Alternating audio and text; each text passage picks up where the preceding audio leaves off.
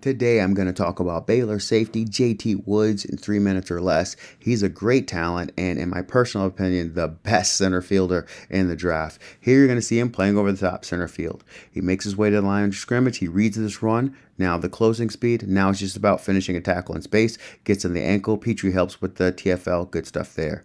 Here you're going to see, again, look how fast this guy closes.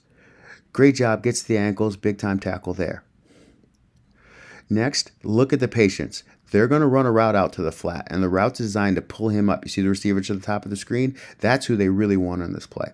But Woods just hangs out, stays in his zone. There's no reason to come up yet. He can recover to that play. He doesn't want to give up what's behind him. Once the ball is thrown, he makes the close, blows up everything. Even a ref gets involved. That's good stuff there. Here you're going to see still being a center fielder. Okay, he works behind everything.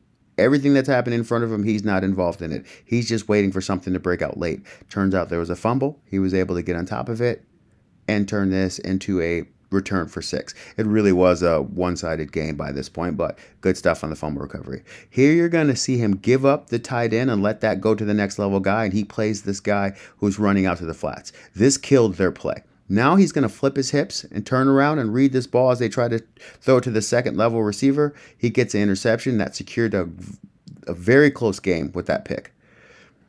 Good job getting the shoulder in play, head on outside, big hit, causes the ball to jar out. I think they ended up calling that incomplete.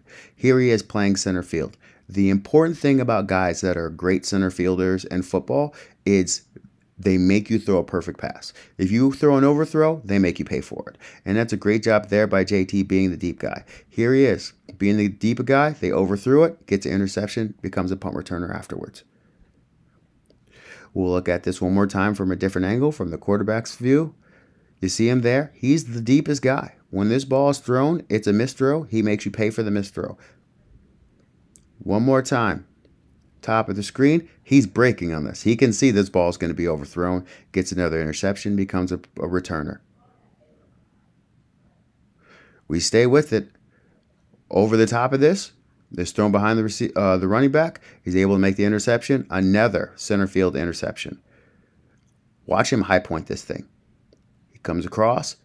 Again, he was one of the deepest guys, makes a play on the ball in the air, comes down with the INT, fantastic stuff. And then one last time, you see him coming from the center field. The receiver had to slow down for it. He breaks in front of that for an interception.